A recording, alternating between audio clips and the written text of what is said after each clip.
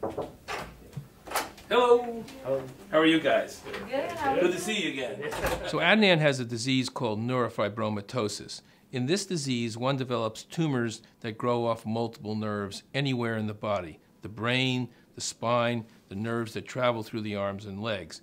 And on 4 separate occasions, one of these tumors became so bad that they caused a loss of function.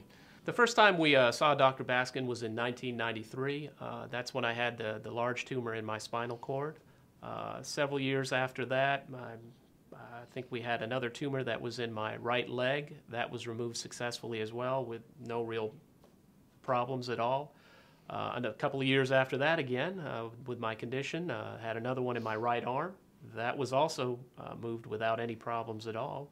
Just recently, he developed a tumor in his thoracic spine, the area between the neck and the low back. The tumor was pressing against the spinal cord and the nerve going out to his chest so bad that he had a searing pain radiating around his chest to the point where he couldn't wear clothes, he couldn't touch the skin, again unable to work. We were able to go in, dissect the tumor away from the spinal cord, away from the nerve, take the tumor out, cure the pain.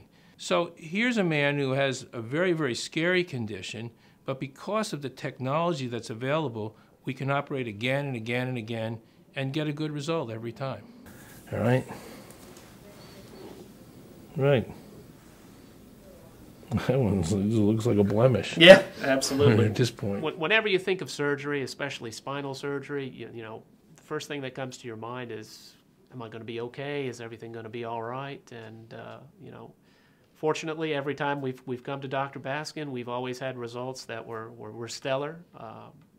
Right after surgery, pain is pretty much gone. There's really no need to be afraid.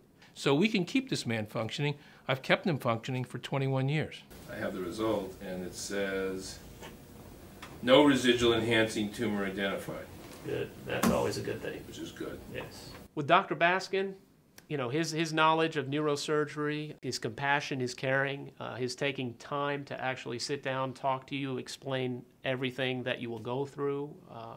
You know, Dr. Baskin is almost like family over a period of 20 some odd years. We've been seeing Dr. Baskin every time.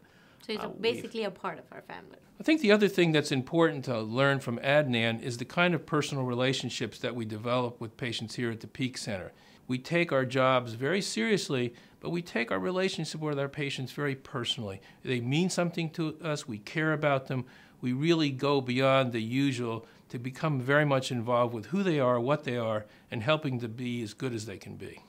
Methodist Hospital is as caring as Dr. Baskin is. They're very attentive. They're there when you need it. The nurses, anytime you called them, they were there at a moment. They were very helpful. Extremely helpful. It was really a pleasure to be here at Methodist Hospital. The Peak Center combines a variety of different things together to lead to the best outcome for a patient like Adnan. We get the family involved. We look at the whole big picture. We're concerned about their work status, their family status, their home status. And I think there's no place anywhere in the country that combines all this together like we have here at the Peak Center.